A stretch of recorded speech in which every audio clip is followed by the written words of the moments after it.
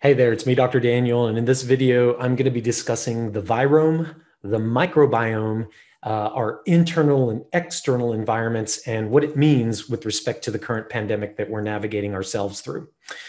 Arthur C. Clarke famously said that there are two possibilities that exist. Either we are alone in the universe or we're not. Certainly, scientists over hundreds of years have been fascinated by the idea that life could exist in all shapes and sizes all across the universe. And as exciting as that may be, exploring the cosmos in all of its grandeur, there's equal discoveries and understanding of the microcosm and realizing that we within our own human microcosm, we are not alone. It's well understood now that the planet that we live on is inhabited with organisms that we can visibly see. And then there's billions upon billions, quadrillions of organisms that we cannot see. Now, the quadrillions of organisms that are part of the biomes that exist on the planet, right? What's a biome? A biome is a collection of plants and animals that have common characteristics and even objectives within the environment that they're living in. Now, the Earth itself is a biome. Relative to the solar system, it's parked, right? And there's this there's set of ingredients for all these things. The Earth has oceans. With the ocean has its own biome. The soil, the rivers, the lakes, all the organisms that are walking, swimming, flying, floating on this planet, each themselves have their own micro internal biomes that exist within the greater biomes. Now, of course, we have all heard about the microbiome, micro meaning small, biome again, the collection of organisms within common characteristics and objectives living in an environment. We are now understanding how the microbiome influences our health in profound ways. We now know that our body has individual biomes. You've got an oral microbiome, you've got an ocular microbiome. There's even a vaginal and a testicular microbiome.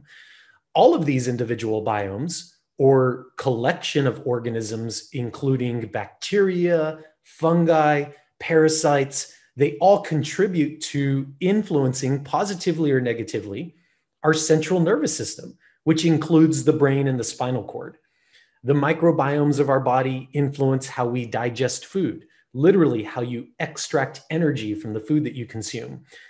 They help us to extract nutrients from the food that we consume.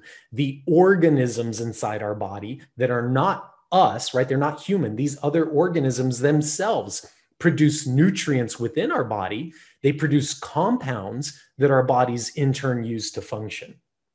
These organisms provide for immune function and resilience. They become first-line protectors of our innate immune barriers, such as our skin, our nose and our throat, the mucus layers, the lungs, protecting you from things that you breathe. Your blood-brain barrier and the most popular immune barrier, the intestinal barrier. And if you really want to understand your health and your physiology, you should really pay attention to the harmony of these biomes.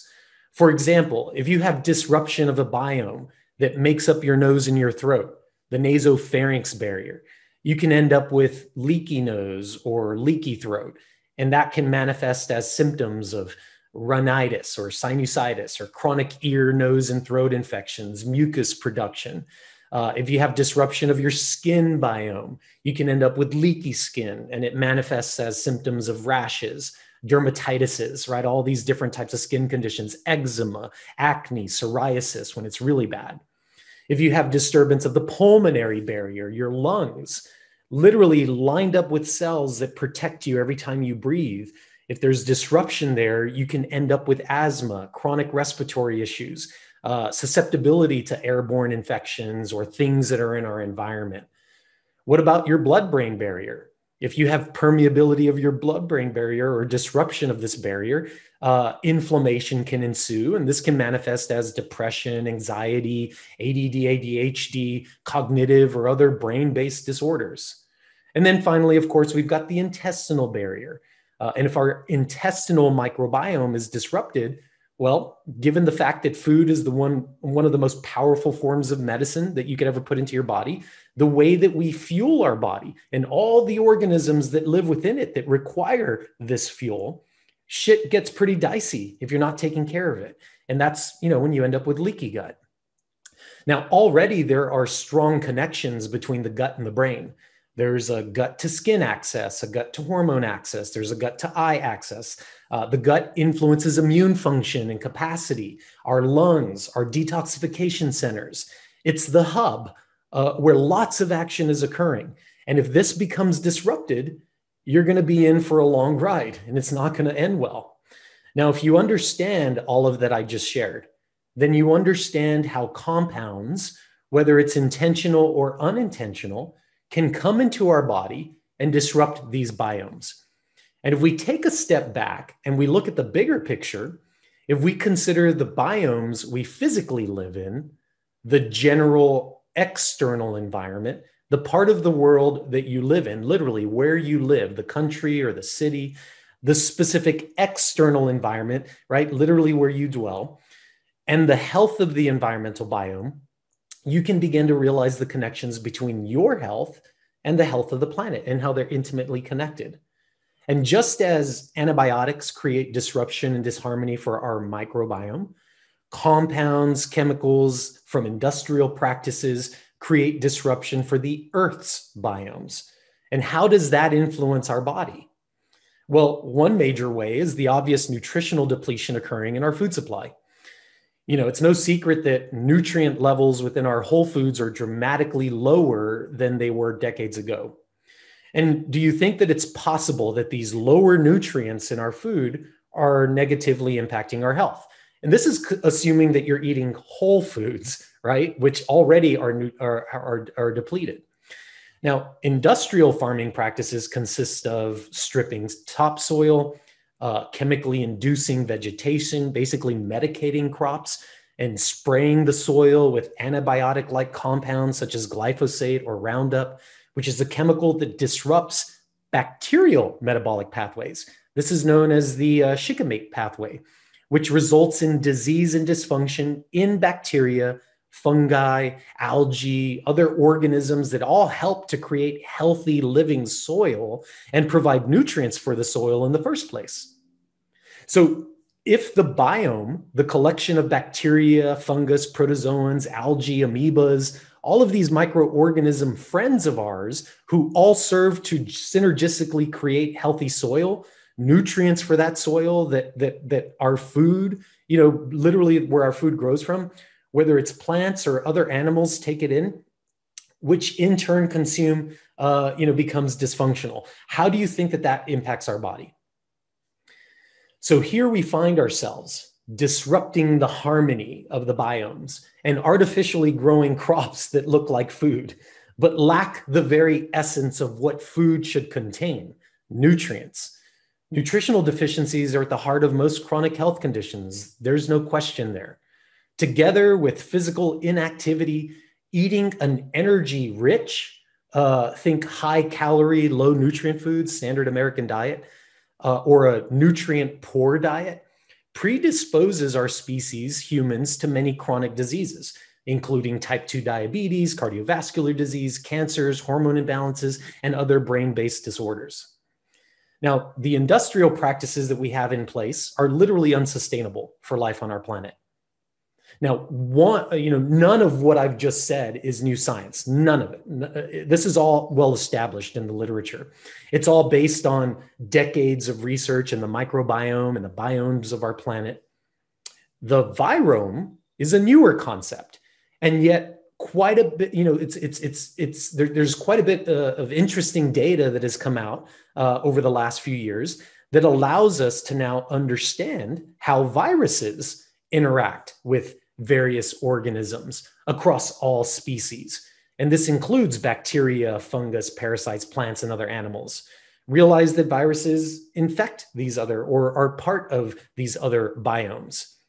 Viruses are not living organisms. So they're not part of the microbiome, right? Anything part of the biome is going to be living. Viruses are not living. Rather, they are tiny fragments of genetic information that is secreted by a living organism, such as bacteria, fungus, parasites, humans, and other animals and plants. Life itself is literally exuding this genomic information that is shared across all species. It's pretty cool how these genetic bits of data are uploaded and downloaded across species. And as we dive deeper into human genomics, we can start to see how viruses contribute to the building blocks of life itself. What we are now seeing is that more than 50% of the 20,000 genes that make up your genome, humans or other similar animals, are made up of viral inserts that have been injected literally into our own genome. Let me repeat that. 50% of the 20,000 genes that make up our genome are made up of viral inserts that injected themselves into our genome. If you really grasp that concept, then you begin to realize that viruses are not here to attack us. They're not here to cause problems for our body, but they're here to provide genomic updates, transfer of information across the biomes. Now, not every virus we come into contact with is going to be inserted into our genome. Our body, as well as other species, are always looking for adaptive or regenerative qualities. This is part of evolution. We're looking for things that are going to help things to be better. And this is a process that happens over millions of years. And it has resulted in certain genetic information being selected and constantly being refined within itself to help the organism to exist optimally within the environment. I mean, how cool is that? It's pretty interesting. We now know that at least 10% of the human genome is inserted directly by retroviruses. One of the most scary, of course, is HIV. And what's interesting is, why is it that there are humans that are walking around with HIV, but they never develop the disease AIDS? This suggests the significance of these viruses and how they can influence our genetics, both positively or negatively. Now, a great example is the placental function of mammals. The placental formation, literally how we create placenta, right, which then allows you to have a baby. Placental formation is reliant on a retrovirus gene insert that happened in mammals millions of years ago. And if it were not for that, we would not exist. What this means is that we wouldn't have developed the capacity of a placenta if it weren't for these retroviruses. We wouldn't have stem cells and its function if it weren't for viral genetic inserts. Scientists have discovered that an RNA virus millions of years ago basically inserted itself into mammalian genomics to allow for stem cells to basically interact, to change its cell type and be able to become any other cell that the genome can actually express. In our body, we have cells, right? Billions of cells that make up specific tissues that then come together to make up specific organs. Let's say your gallbladder. The gallbladder contains cells that within it, literally the DNA within your gallbladder cells, have all the instructions to create any other cell in the body. But all the gallbladder cells will stay as gallbladder cells. They stay in their lanes, right? Basically, there's solid yellow lines that prevent the gallbladder cells from switching lanes. The stem cell, however, because of the introduction of this retrovirus millions of years ago, allowed it to change its transcription to end up becoming any other cell. And this viral genetic code allowed for the stem cell to change its lanes, to be able to hop over. And because it was such a strong positive adaptation, it was selected, and now we have pluripotent stem cells. How amazing is that? Now, what I'm telling you here is that we are reliant on the genetic information passed from the environment via viruses, collectively known as the virome. Viruses are not our enemy. Okay, for hundreds of years, old science, old doctors, dogmatic ideology, we've been making this mistake of attacking microorganisms, whether intentional or unintentional. And viruses are simply genomic information that's wrapped in an envelope that can move around across species of living organisms and ultimately help those species to download information from their environment that can actually be helpful or promote adaptation. Now, viruses are very different than exosomes, and exosomes are these biomolecular nanostructures that are released from our cells. They carry specific biomolecular information that can be released by cells within the body, internally or externally, and can absolutely influence other organisms. These vesicles, these exosomes, are actively secreted by most cells and exist in most body fluids. They exist in your blood, in your saliva, in your breast milk and sperm. Obviously, we all know that a mom can take information from her environment and her body processes that. She literally exudes exosomes through the breast milk that then is transferred into her child. And that allows her child to successfully adapt to the environment, given that everything is good, right? Everything is working the way it needs to be working.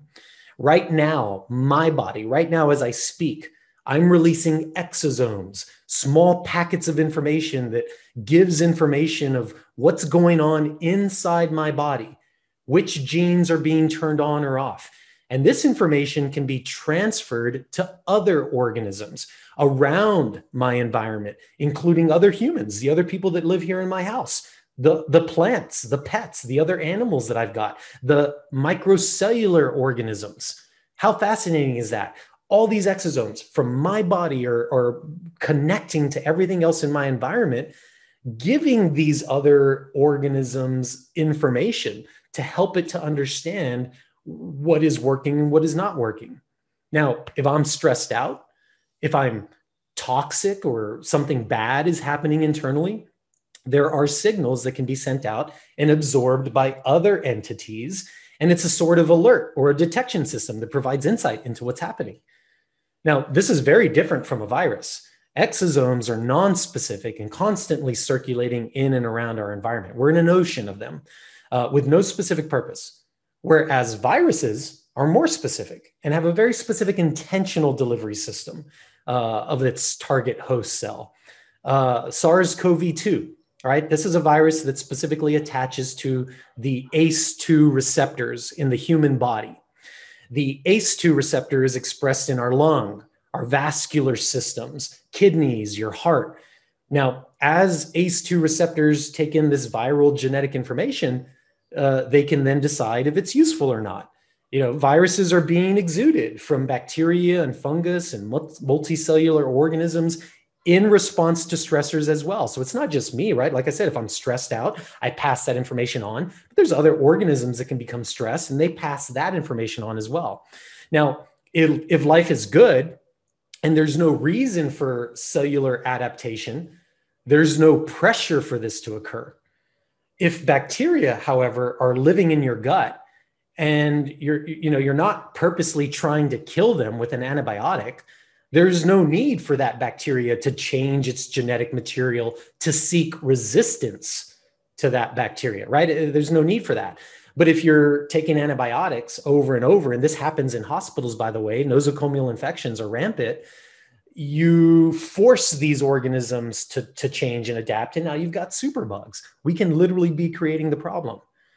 Think of it as a bee's nest. If that nest is undisturbed, it's chilled. You can go by it, you can observe it. It's not going to do anything to you. But if you piss it off, you better run, right? Those bees are going to be angry. Now, in the same way, when our internal biome is stressed, whether that's physically, mentally, socially, chemically, what have you, we start to trigger the need for adaptation. So we can fix the shit that we're in. I mean, that's literally what starts to happen. And as such, if you're trained to think holistically and look at the bigger picture, if we take a step back and observe how everything is working, you could easily start to see patterns that emerge where parts of the planet are very sick. There's high levels of toxicity, pollution, industrial farming practices, and the predictability of epidemics can become obvious.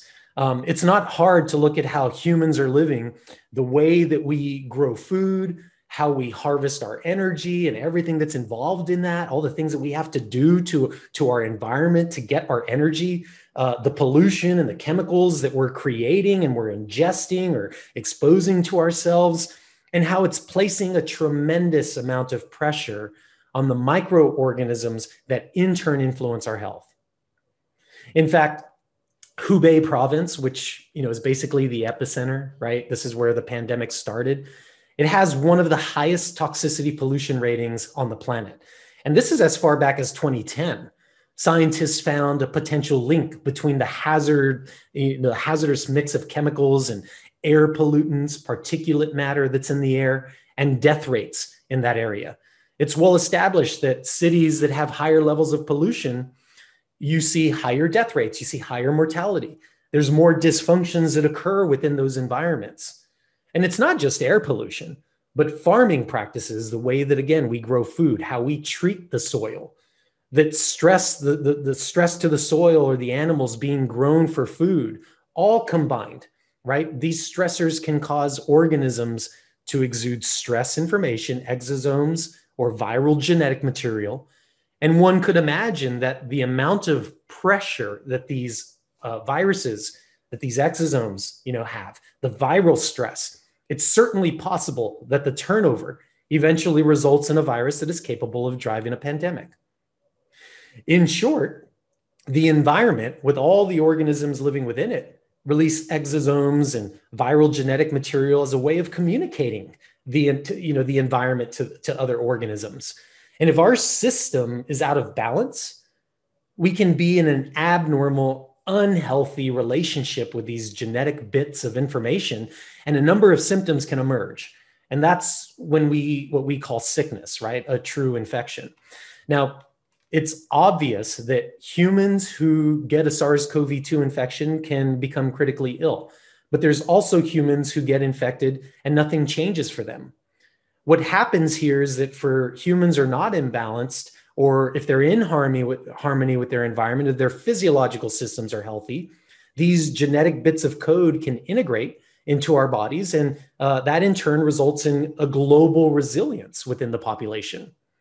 Influenza is a really good example where, as influenza passes through the world, we see all sorts of immunity, not just to influenza, but all sorts of other infections. Now, in this manner, there's a seasonality, right, where animals or organisms can get updates from the environment, and this can cross the planet. And this allows for successful adaptation and resilience of the human species and the friends, the microorganisms that we all live on this planet with. Now, this is what happens when a particular infectious virus becomes endemic. Basically it becomes part of us, and no big deal. Ultimately, we need to realize that fighting a virus is not the answer. It's the opposite of that. The illogical idea that viruses are the problem doesn't make sense if we just look at the sheer number of viruses that exist. I mean, just take a minute to think about this. In the air that I'm breathing right now, there's an estimated 10 to the 31 viruses. That's 10 with 31 zeros behind it. That's how many viruses are literally in the air that I'm breathing. In the soil that you go and you play around in, that your kids should be playing around in the masks that you've been wearing this entire last year, there are literally, millions, quadrillions. Your mask is saturated with a vast amount of viruses. And these bits of genetic information are swimming and interacting with everything on our planet, and also with you. Right now, I've got 10 to the 13 or even 15, depending on the reference that you want to use, viruses in my body. Why am I not dead? Why am I not sick? We should not be fighting viruses. Rather, we should be improving the environment, both external, my external living environment, my house, my home, the road that I live on, the soil that my house is on. We should be improving the external environment, and we should also be working on our internal environment and creating resilience for our bodies and strengthening our body's ability to coexist in this environment as a crucial component to survivability. Rather than asking what virus is causing a particular problem, we should be asking what has changed in our environment that is stressing the ecosystem, which includes viruses and bacteria and fungus, et cetera, and how it all negatively or positively influences human relationships with these viruses. Polio is actually a really good example. Even the CDC says this. I mean, go to their website. 70% of all polio infections are asymptomatic. That's pretty interesting. Certainly, there are people who get polio and develop paralysis, which is the worst part of it. But just like there's people who get SARS-CoV-2 and, obviously get critically ill and have life-threatening injuries, there are people who don't suffer those injuries. Why? Because of the environment, both internal and external. When it's not the virus, again, it's the environment. When you look at the 30% of individuals who end up becoming symptomatic from a polio virus, you find or infection that there are strong relationships between internal toxic load. This is well established in the literature. Things like DDT that were released, as the savior of chemicals that they would literally spray down neighborhoods. And where you had higher concentrations of DDT being sprayed, you happen to have more symptomatic cases of polio at that time. There were also instances where there were people that were drinking contaminated public water. This was water with lead, prior to when we banned lead, or where there was heavy metals and other compounds. This is not controversial, by the way. We know that the increased incidence, just like it's not controversial that SARS-CoV-2 doesn't do so well, with somebody who has type 2 diabetes or heart disease or these chronic health conditions. Well, people with polio, they don't do so hot whenever they have contamination. And the combination of these things are what result in problems. Now, when you look at individuals who are susceptible to SARS-CoV-2, we know there's a strong connection, like I just said, between kidney disease, diabetes, heart health, and the severity of infections. Turns out that people who have these chronic health conditions are likely taking compounds or prescriptions that upregulate ACE2 receptors. And guess what happens when you have a virus that infiltrates the body via ACE2 receptors, and you're also doing something to upregulate them? It's not going to turn out so well. Now, this is something that nature never intended. Nature never intended for us to be purposely upregulating ACE2 receptors because of some, chemical compound, a prescription. Nature never intended for us to be stressing the soil with glyphosate, killing off the microorganisms that allow for detoxification of soil, that allow for nutritional diversification of our soil. Nature never intended that. And so when a virus comes into contact with this unnatural situation, you're going to get some crazy shit that starts to happen. And adding insult to injury, if we have contaminated water systems with glyphosate and antibiotics and trace amounts of pharmaceuticals, which is just crazy, the EPA has come out stating that in our public water, right, just water that comes out of your faucet, there are trace amounts of pharmaceuticals, antidepressants, blood pressure medications, cholesterol lowering medications, you name it. We have this interesting unnatural scenario where a virus that is updating our body, it just doesn't end well. So here we have a situation where a coronavirus that's stressed mutates and travels and enters a host, humans, and allows for updates to occur. There's two situations. One is where the human takes that information in, and if that information has balanced biology, and if that human, that host, is in harmony with its environment, it integrates that information, and that human becomes more resilient to its environment. The other situation is where there's disharmony in that host, whether it's by dysfunctional physiology, due to poor diet, to inadequate nutrient status, years of disrupting the microbiome because of antibiotics or other prescription drugs, imbalanced physiology, right? All this taking drugs that upregulate ACE2 receptors, toxic load, or all of it together, they suffer from it. They suffer immensely from it. But again, it's not the virus, it's the environment that we're living in, or the things that we're failing to do to successfully live in harmony with that environment. I really do hope that this message finds you well.